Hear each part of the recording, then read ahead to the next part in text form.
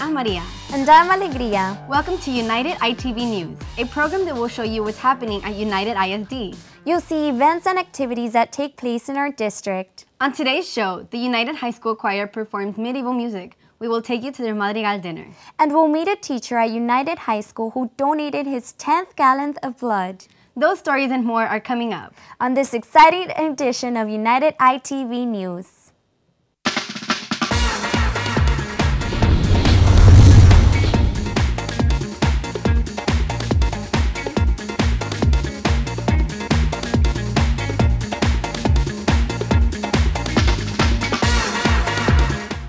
The United High School 9th grade cafeteria was transformed into a medieval castle. This is a tradition for the United High School Choir, the 26th annual Madrigal dinner. United High School Choir students hold this spectacular event every year. The highlight of the evening was the United Choir performing a beautiful performance of Renaissance music.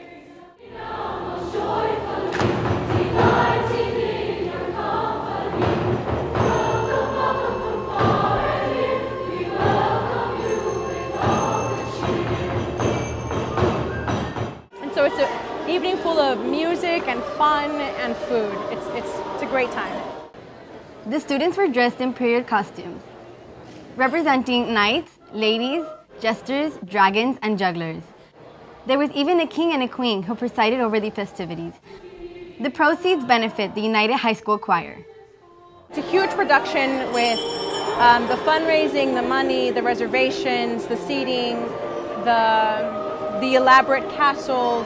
There's a lot of preparation, a lot of planning from like forms and all of that, and so it's a little overwhelming, but the great thing is that I have amazing students that are very talented, very bright, and so they're very independent where they can take charge of different tasks, and it just makes everything so much easier. And the parents are very involved, they're very helpful, and that makes it makes the whole experience so enjoyable to have everybody come together, bring their resources, their talents, and their gifts to put together this for the students for their scholarships. United High School teacher David Perez attained an unusual achievement. He was able to donate his 10th gallon of blood. On hand to observe the blood donation was United High School principal Alberto Aleman and officials from the South Texas Blood and Tissue Center. Good job, Stephanie. Thank you. Proud of you. There are 8 pints in 1 gallon. Therefore, Perez has had to donate 80 pints of blood to reach his 10-gallon milestone. He reached the 10-gallon mark over the course of several years. His blood type is O negative. It is in high demand because O negative blood can be donated to anyone. Very important to give blood, save a lot of lives.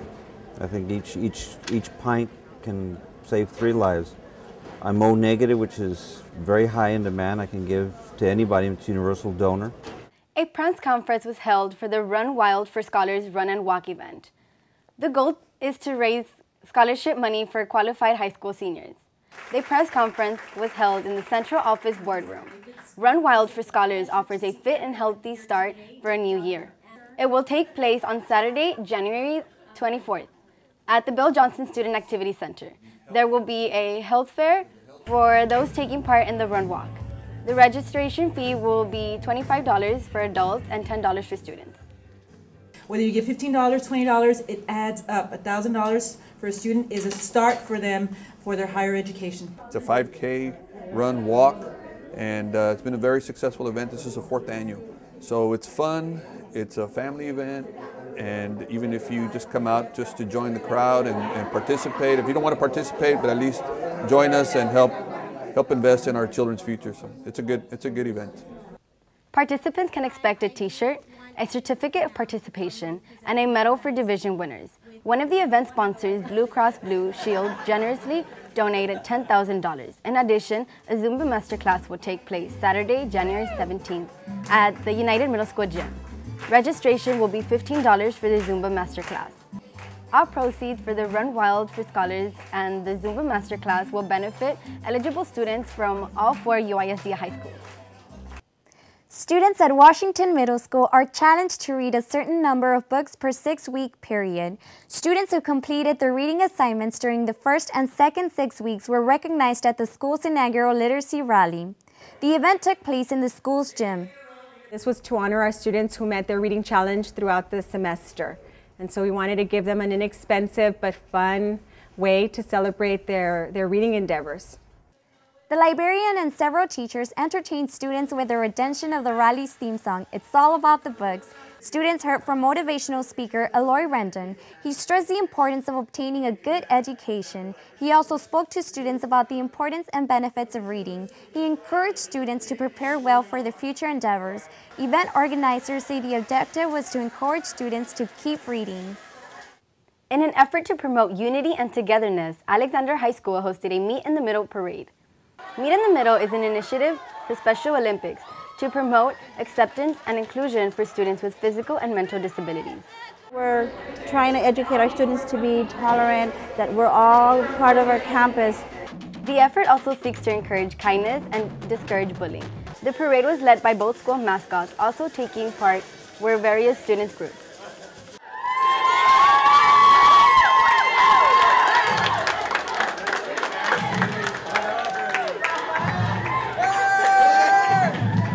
Colonel Santos Benavides Elementary held a parade to recognize its special athletes. The parade honored the school's bowling team. The team is composed of special education students. We had a great parade to honor our students who will be participating in the Special Olympics bowling tournament. This is a district initiative. It's called Meet in the Middle, and these are our coordinators for our school, and we're going to try to do as many activities as we can to promote awareness. Meet in the Middle is an initiative started by Special Olympics. It promotes acceptance and inclusion for students with physical and mental disabilities. The effort also seeks to encourage kindness and discourage bullying. United South High School observed its 25th anniversary earlier in the year. The school celebrated its first quarter century of existence with a pep rally. Administrators, board members, and invited guests gathered in the school library. After the initial meeting, everyone moved over to the school's big gymnasium. Today is an exciting day. We are celebrating the 25th anniversary of our school. The pep rally featured performances by the band and the school's cheerleading squad. The audience, made of mainly students, cheered for the school's football team. Past principals from United South High School were also invited to attend this festivity. Rad Kids is a program that empowers students. The program has been adopted by United ISD Elementary Schools. Roosevelt Elementary invited parents to the demonstration of the Rad Kids program and how it works. The realistic simulation includes Roosevelt Elementary counselor Frank Sarabia wearing the big red suit.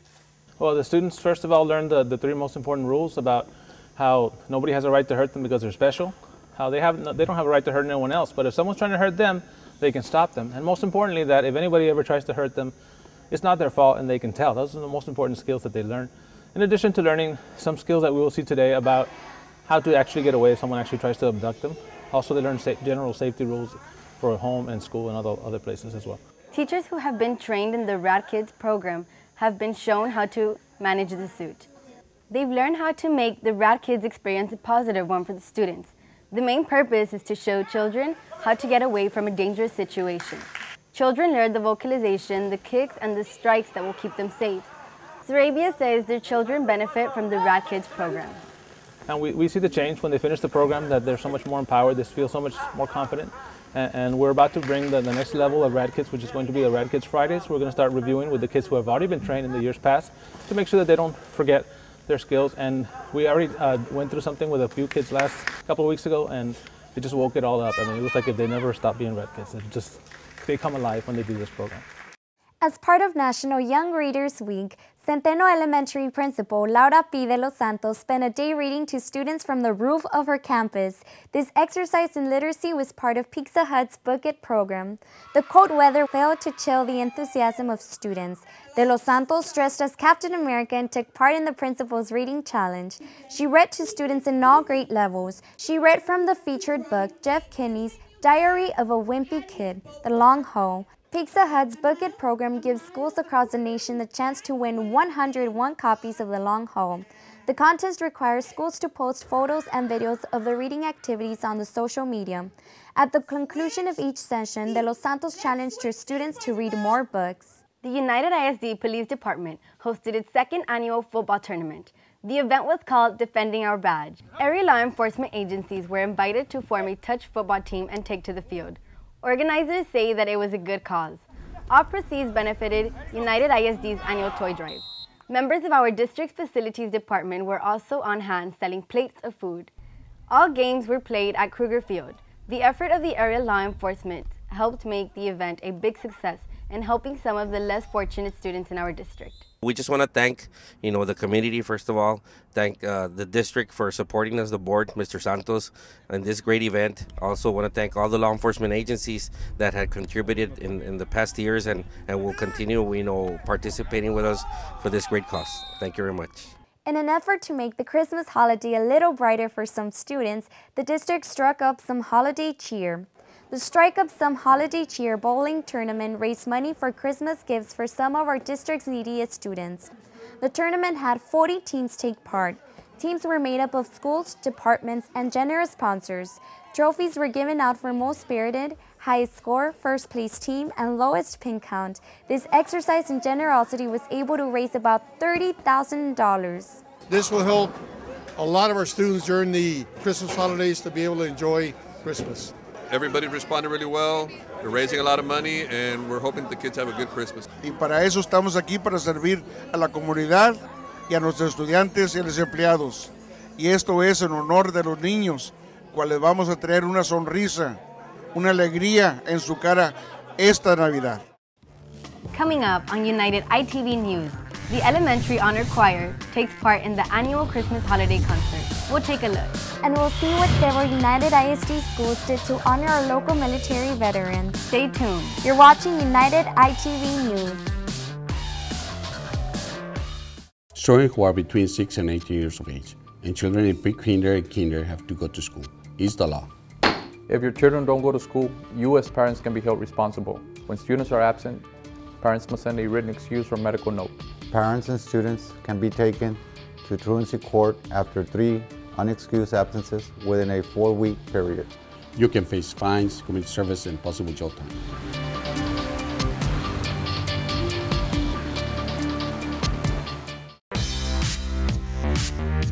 Drivers, be careful around school buses and school zones. Come to a complete stop when you see the flashing red light on a school bus. Slow down to 20 miles per hour in a school zone at the start and at the end of each school day. State law prohibits the use of cell phones or any handheld devices in an active school zone. Please obey crossing guards directing traffic. Failure to heed these warnings can lead to fines or jail time. Keep our kids safe. Drive carefully. Like adults, young people need to exercise too. At least 1 hour of physical activity every day. Regular exercise helps you. Build healthy bones, muscles, and joints. Feel less stressed. Feel better about ourselves. Keep a healthy weight. Sleep better at night. Feel more ready to learn in school. And don't forget to make healthy food choices as well. Exercise and healthy eating equals success. It's school time, and let's keep Laredo's children safe by following these important safety tips when driving through school zones. Slow down to 20 miles per hour and be extra careful when driving near schools. State law prohibits the use of cell phones in school zones. If you see a school bus with flashing lights, remember to stop until the bus resumes motion. Failure to heed these warnings could result in fines or jail time. By staying alert and obeying all traffic laws, we can keep our kids safe.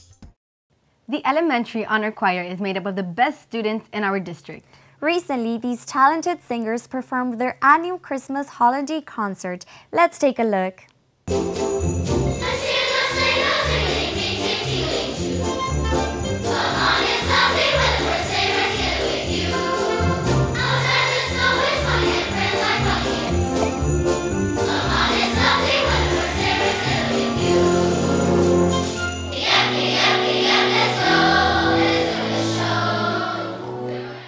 Muller Elementary held its pumpkin patch decorating contest. Teachers and students worked to come up with the best decorated pumpkin.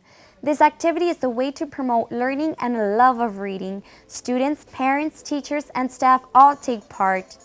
This is a tradition at Muller Elementary. We have students participating from pre-K through 5th, and we have judges coming to judge the event throughout the day, and they'll be coming from the district. We have some honored guests from the district and also from the community as well. It's a way to promote literacy. It's a way to showcase the students' work with the help of their teachers, looking at literacy through the eyes of a child and what they produce and how they interpret it. It's always an exciting endeavor for this campus. The pumpkins are decorated to represent a book series, an author, or a favorite character in literature. Judges from United ISD and the surrounding community are invited to evaluate and choose the best pumpkin. Honoring our nation's military veterans is a tradition at United High School. The Longhorn Nation sets aside some of the time to let local veterans know that their service to our country will always be appreciated. United High School's Veteran Day ceremony took place in the cafeteria. The guest speaker was San Antonio native and retired 3-star U.S. Air Force General Kenneth Aikman. In his last assignment for the Air Force, he served as a commander at the Aeronautical Systems Center at Wright-Patterson Air Force. Based in Ohio, local veterans took center stage during his event. The school's Air Force Junior ROTC also performed as they twirled their rifles on stage. The veterans who were present received a small token of the school's appreciation. Our nation's fallen veterans were also remembered with the playing of taps.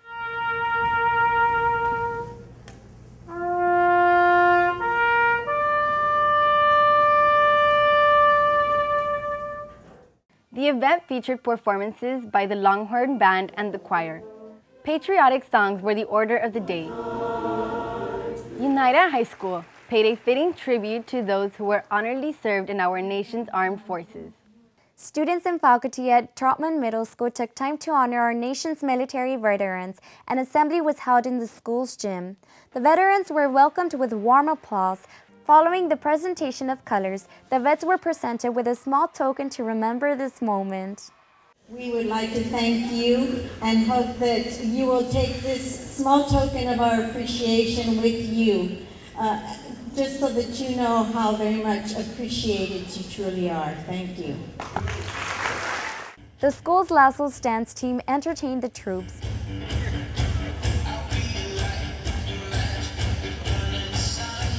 They were followed by the school's cheerleading squad.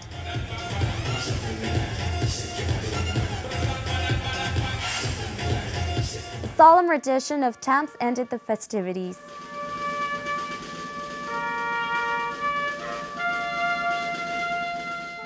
Students at Washington Middle School held a ceremony recognizing veterans.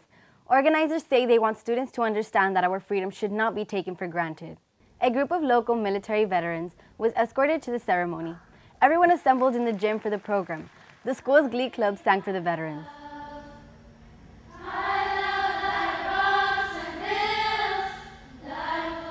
Afterwards, each vet received a small token of appreciation from the school.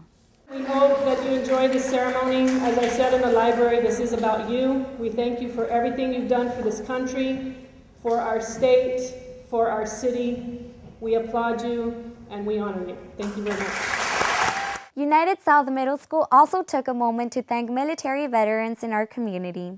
The students gathered in the gym with some 50 veterans from all branches of the armed services. The honored guests were welcomed by Principal Roland Wilson. That was followed by the presentation of colors. The guest speaker was retired Marine Corps Colonel Sarah Phoenix.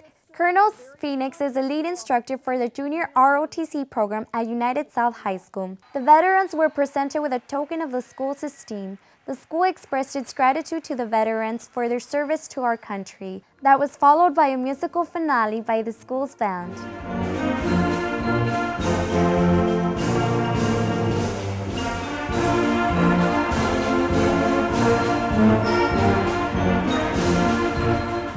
In an effort to promote student health and well-being, Newman Elementary played host to a Red Ribbon Parade. The event is used to encourage students to stay away from illegal drugs. We had a great turnout, we had a lot of parent support, and the students really enjoyed it. The children lined up and took part in the parade. They walked onto the sidewalk under the watchful eyes of their teachers. Armed with noisemakers and bells, the students walked one large city block around their school. A short time later, the students finished the parade and went back to class. Red Ribbon Week is observed to honor the memory of DEA agent Enrique Camarena. He was killed in the line of duty. United South High School gave its students an opportunity to listen to distinguished speakers from the community. The speakers were asked to give speeches that will impact the lives of students in a positive way. One day of the youth conference was devoted to girls. Another day was devoted to boys. The invited guests spoke to the students for 30 minutes. They were then rotated to a different room to address a new audience of students. The guest speakers addressed topics like building self-respect, leadership, and determining one's role in life. Notable guests included firefighter Antonio Garibay and City Council member for District 2 Esteban Rangel. Also speaking to the girls were Mucia Dovalina of the U.S. Customs and Border Protection and Mary Sue Galindo of Laredo Community College. The speakers would like for these students to realize that they can contribute to society's betterment in their own way. Event organizers want students to know that through hard work and dedication, goals can be achieved. This is the school's 5th year that it hosts a youth conference for its students. Alexander High School held a big pep rally before their game against United High School. The school's band, cheerleaders, and dance team all took part. Let's take a moment and enjoy this slice of life from the Bulldog Nation.